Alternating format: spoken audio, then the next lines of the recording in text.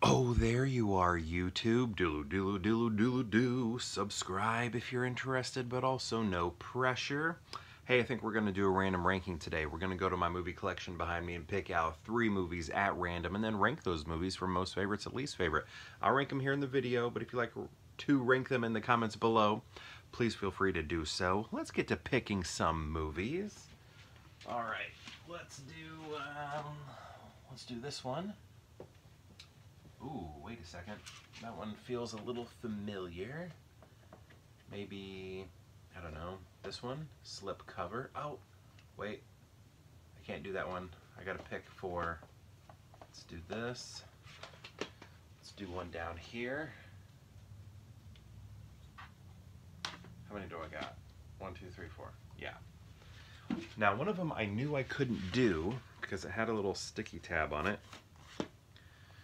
Because I haven't seen it, Burlesque, and I think I've pulled that one before, so I need to really work on the areas that I'm pulling, because I'm pulling movies multiple times, and I got a lot of movies up here, so I need to find a way to, I don't know, just like be a little bit more cognizant of the places where I've already chosen films.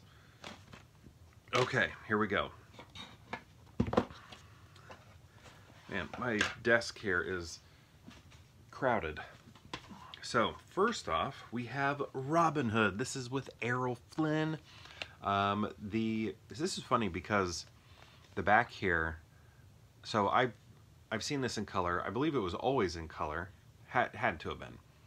But anyway, the back here looks like, you know, as if the movie was presented in black and white. And then I'm always like, wait a second. Did I watch like a colorized version, or was it always presented that way? But I believe it was always in color. But anyway, let's see. I first saw this in college, one of my film classes. This was some of the homework. I'm trying to remember like why. I think it was like adventure and swashbuckling genre or something like that, that we were covering. Gosh, I can't really remember what the topic was, but we had to watch this. That was my first time seeing it, and I really enjoyed it. To me, Robin Hood was the Disney animated film and the Kevin Costner movie. And there are, you know, lots and lots of Robin Hoods. But I did like this one, but I think my favorite one will probably always be the Kevin Costner film, just because that's the one I grew up with and watched the most. Also grew up with, but more in my early years, like when I was very little, the Disney version, but like the one that I consistently grew up with, like from buying it and then having it on VHS and watching it over and over again, was the Kevin Costner one. Where I never owned the animated one until, you know, I was a grown adult. Prior, it was always a video rental. But yeah, I like this. I'm trying to think of like, I remember Scarlett was always wearing red, and that really popped out to me.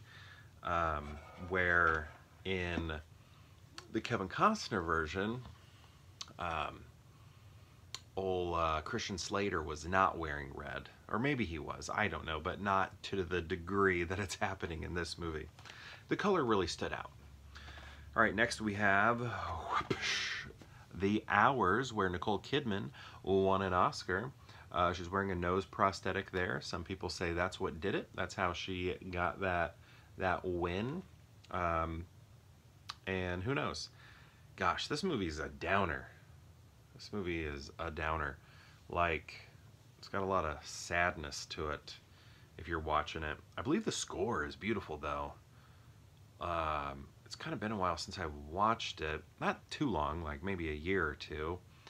But it is a good one. It kind of took a while to grow on me, because this is one of my wife's favorites, and you know, we would watch it together, but it kind of took multiple viewings for me to really lock into it and really like appreciate the movie and want to you know, give it my full attention, maybe. I don't know, but I like it. Some great performances in it, and very sad in a lot of ways. I'm trying to remember, there's a great like food scene with Meryl Streep in it, but it's not coming to mindfully right now. She's like cracking eggs. Oh yeah, the way she's cracking eggs and separating whites and yolks, and she does it like with her fingers. That's how she separates the eggs. I think there's more to that too, but I don't know. It's been a while since I've seen it. Next we have Forces of Nature. Check it out. Here we have Sandra Bullock and Ben Affleck together. This one is, I don't know. It's all right, but there's a lot of wind happening in it. It's called Forces of Nature, but if I remember right, I think there are moments. See, I get this mixed up with Serendipity, because Serendipity has like these weird moments where they show the city with like a shaky cam and slow motion shaky cam or something like that, and it looks weird. And I believe this movie does it too, but then sometimes I'm wondering, wait, is it only this movie and it's not in Serendipity? But I think it is in Serendipity also. But I don't know. There are these like cutaway scenes that sort of like functioning as a way to sort of point out the end of a scene and the beginning of a new one, you know, just like tossed in there to give us the cue that, hey, some time is passing. And I don't know, they just kind of seem noisy and dated and strange today. All right, so how are we going to rank these? I think I know.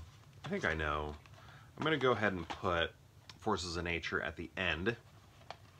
And I think,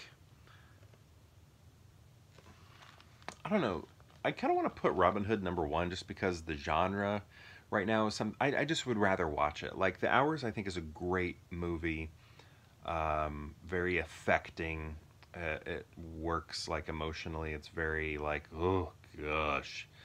But I don't know, right now I kind of want to watch this Robin Hood. I'd want to watch any Robin Hood except for maybe the Russell Crowe one. That one really didn't appeal to me, but I don't know. I'm just kind of in the mood to watch a Robin Hood film right now. So I'm going to say Robin Hood #1, and then The Hours, which is also a great film, and on some days it would be #2 out of this group. So even out of this specific 3, The Hours on a different day, maybe even a different hour, would be #1. But I'm going to go Robin Hood, The Adventures of Robin Hood #1, then The Hours, and then Forces of Nature at the end. I would like to rewatch Forces of Nature though, because I think I've only seen it maybe once or twice. But yeah, this is what I'm doing. But my question to you is, have you seen these films? And if so, what do you think of them? And if you've seen all 3, how would you rank them? I'd love to know. Let me know in the comments below, and perhaps we'll see you tomorrow for more Pure Hangout.